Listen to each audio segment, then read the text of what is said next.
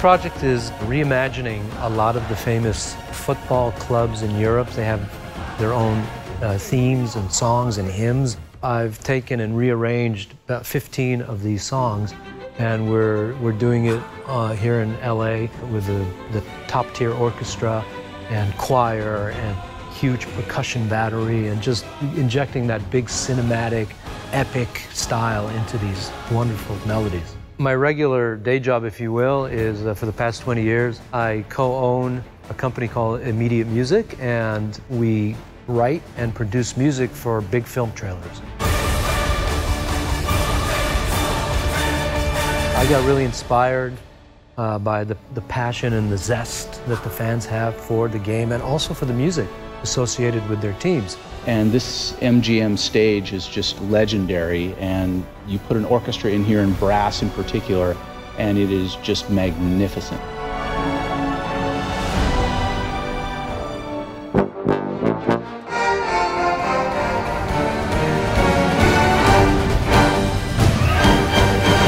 I found it interesting to work on music from many different countries and try to find a way together with Yoav to update it, but still put a national personality in each piece of music. The contrast of sort of the caveman percussion with the sophistication of the Western European orchestra and the choir, when you mix that together with these soccer anthems, I think you have something totally new. It still has to have emotion to it, not just a huge wall of sounds. He does require a much more of a mixing an orchestra like a rock band approach.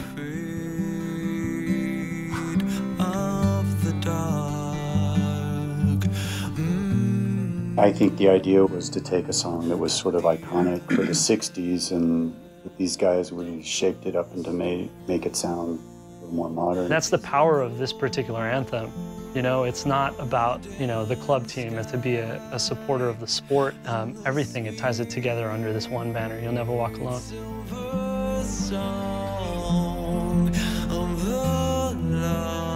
They just sing it together, and it's inspiring.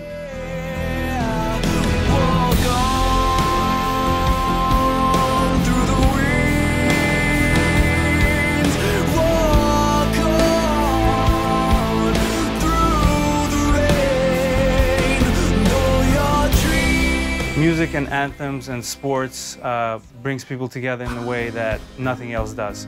Music is a passion of people. It's an international language, and hearing the other anthems was pretty exciting as well. Listening to my team's song in a setting like this, you can't help but start feeling a little bit emotional. The other thing that music is the carrier of memories. Fathers are connecting with memories that they had singing as a child, and now they're doing it with their son. The interesting thing about music is it has a way of bringing us all together, regardless of what we believe and what we follow. And so hearing a really powerful anthem really touches something inside that is particularly potent.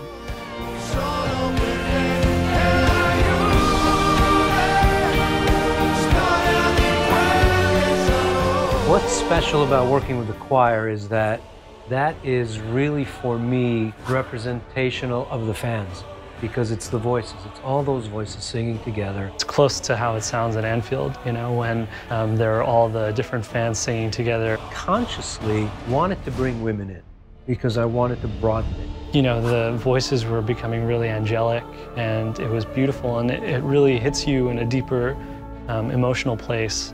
You saw I was starting to pump my fists and, really getting into it. I was transported to a stadium, and I love being involved in things that get me emotional.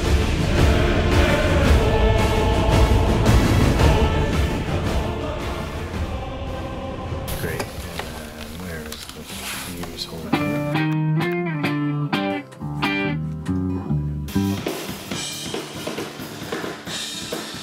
The great thing about it was improvisation. They do it so well that I could literally just sit back and entrust that everything is going to be as good as it can possibly be. Oftentimes, it was the first take was magic, and it was a 12-hour day, but it went by so fast because it was just so enjoyable sitting in that control room.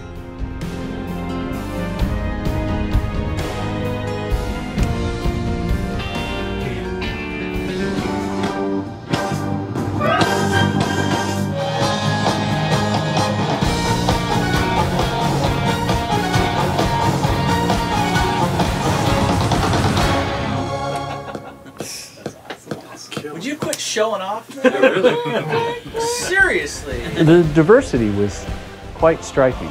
It's going to have a wonderful eclectic blend to it. It's music that brings people together, makes them want to sing together. Above all, music that touches you. You know, music that transcends that rivalry.